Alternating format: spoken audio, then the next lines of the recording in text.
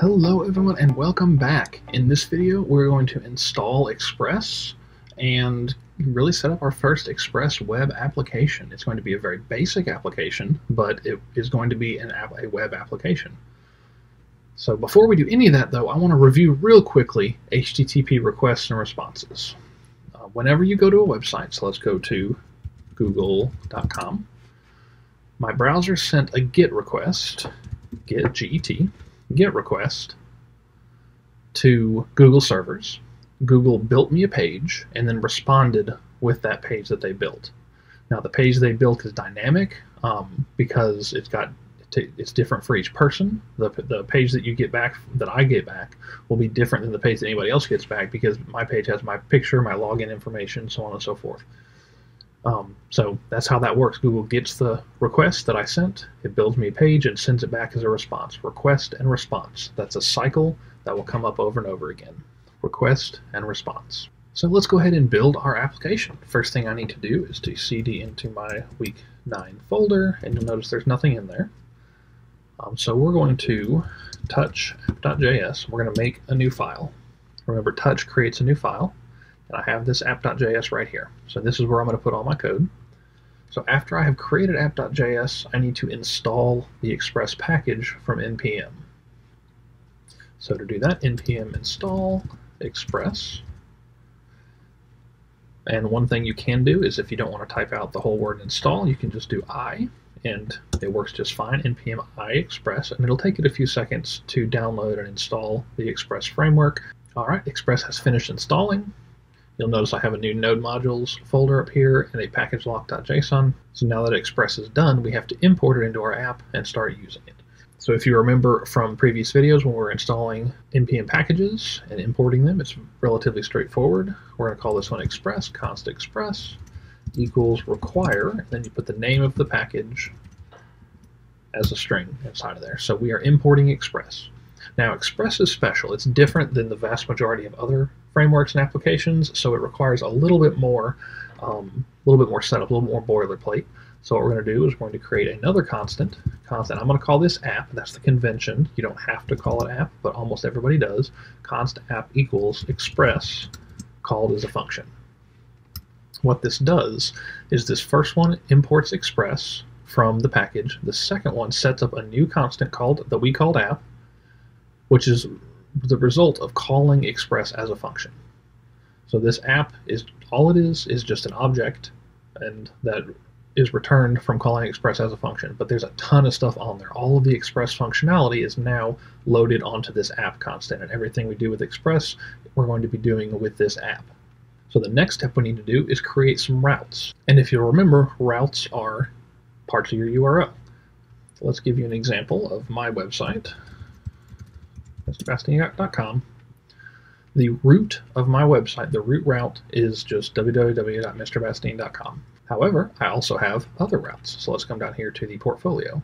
So now I have, this is root, and now I have /portfolio. So this is called the /portfolio route. We could do meal app.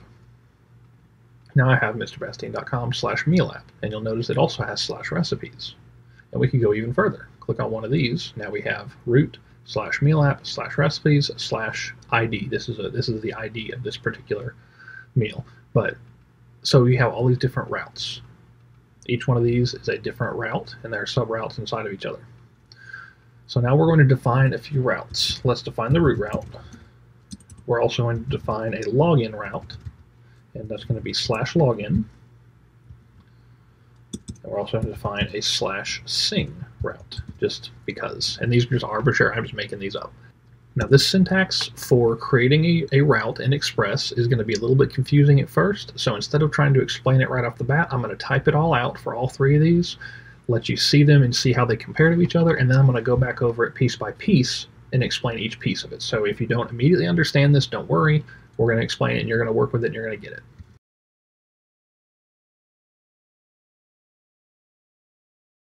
All right, I have now created 3 different routes, and let's look at each one individually. You'll notice that all of them start with app. As I said, everything we do at Express is going to be based off of this app. They're going to be methods on this app object.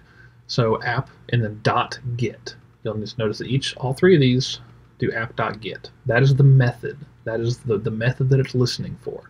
You also later will have app.post, you'll have app.delete, you'll have app.put, all that kind of stuff. But for right now, we're only making GET requests. So what this is going to do is it's setting up a route for GET, and then the next thing is the route, the URL. So you'll notice this one is root, this one is /login, this one is /sing. So if I were going to do this, it might be root/login, or root/sing, or just root. So if I was going to do this on Google, it would be www.google.com is the root, then /login would be the login route, then /sing would be the sing route. So that's what goes there. The second argument inside of that app.get method is a callback function. This is what's going to be done whenever a user visits that route. So if a user visits the root, it will call this function and do whatever is inside that function. These callback functions both have request and response. Now you could write request and response if you would like, but most people don't do that. Most people just do REQ and RES because it's shorter and easier to work with. That's kind of the convention that you'll see, but again, these are just arguments in a function, so you theoretically could call them anything you wanted. Now this first one is request. This is going to be an object that has all of the properties from the request on it. It's going to have the method, it's going to have the headers, it's going to have any query data that's passed, it's going to have all the information about that request. And this is the response, and it's going to have all the information about the response. We can add to this, we can build on the response, we do all kinds of stuff, but this is the response. And then inside of that function, we are using the response object to send some data. All this does is send this raw data. It's just going to send a string back. It's not going to send HTML or any of that. We're not there yet. It's just going to send this raw data. So we have one more thing we have to do before we can actually start making requests to this, is we have to tell our app to listen for requests. To do that, you have to do this at the bottom below your route declarations, app.listen, and this takes two parameters. It takes a port and it takes a callback function. The port can be pretty much anything you want. 3000 is the most common, and I recommend you go with 3000 for now. I wouldn't worry about trying to change this until much later, until you understand more about ports and network routing and things like that. So just stick with 3000 for now is my suggestion. And then the second is a callback function. This function does not take any parameters, and honestly you don't have to have this function. It's just highly recommended because that way you can test and make sure it's actually listening. So I just like to console.log app is running, whatever. And what's going to happen is whenever we start this, whenever we do node app.js, it's going to run all this, and then it's going to sit here and listen. Now, one more step to do this, and this is only because we're using GURM IDE. You don't have to do this if you're running this locally, but for GURM IDE, we have to come up to Project, Running URL and Port, and you should have a registered URL and port already there. It should create this automatically. Every once in a while, though, it has a kind of a bug in it, and it doesn't create one. So to create one, you just come up here where it says URL and port, type in whatever you would like here, type in your port right here, and then hit register. Now, this is not going to work for me because I already have port 3000 taken, but just keep that in mind. I highly recommend you use port 3000, but if you don't, if you use port 2000, then you just have to make sure that the number you put here, the port you put here, matches the port that you're going to have there. Okay? So I'm going to go ahead and copy this because this is just a URL. I'm just going to copy that, paste it up here in a new tab, and it's not going to work. Yeah, connection refused because I'm not running. I'm not listening yet. I'm not running my stuff. But if I do node app.js, I didn't save it, so I need to save that, and now do node app.js. App is running. Notice how this helped me out. Because this didn't log to the console, I knew something was wrong. I could have come in here and said connection refused, and I would have had problems because like, what in the world's happening? I would have had to figure out why it wasn't working right. But because I put this in there, I immediately knew, hey, this never ran, so it's probably because I didn't save it. So you can see down here, app is running, and I don't have a cursor. I don't have a prompt to do more because this is listening. And now if I refresh this page, I hit the root route. I hit this right here. And if I go to /login, I hit the login page here. And if I go to /sing, we should see we're no strangers to love. /sing, we're no strangers to love. Yep, so all those routes are working. If I go to a random string, it'll say connection, you can't get it. I haven't set up a route for that, so it doesn't work. And one more thing I wanted to show you is that we can also use Postman to do this. So it works the exact same as what we're used to.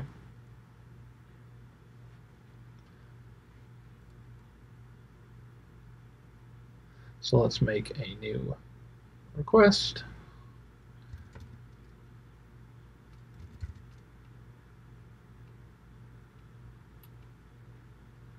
And we're going to get that route. Send, and we got back I am root. And if I send it to login, we got the login page here. So it's the exact same as we're used to. It's the same thing that we're used to.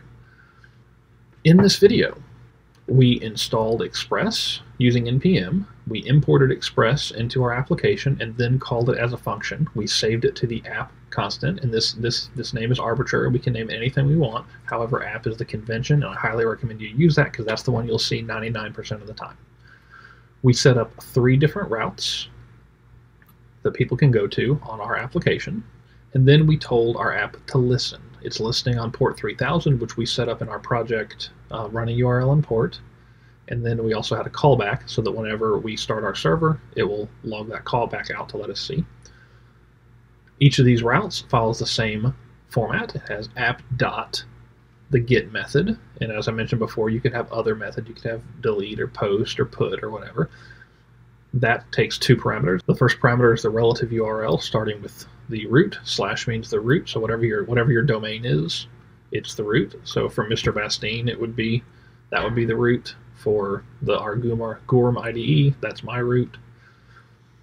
And then the second argument is a callback function that will be run whenever somebody hits this. Whenever somebody makes a request to that route, this callback function is run.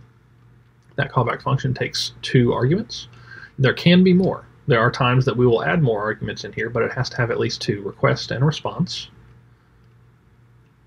And we are response.send, which is a method on response. All that does is that just sends some raw data. We will later on have this response.render, which is going to render some templates and send some actual HTML. We're going to do some other cool stuff with it. But for now, we just wanted to kind of get it set up and show you the basics of routing within Express. As always, if you have any questions, please let me know. I'll be happy to help. Thanks.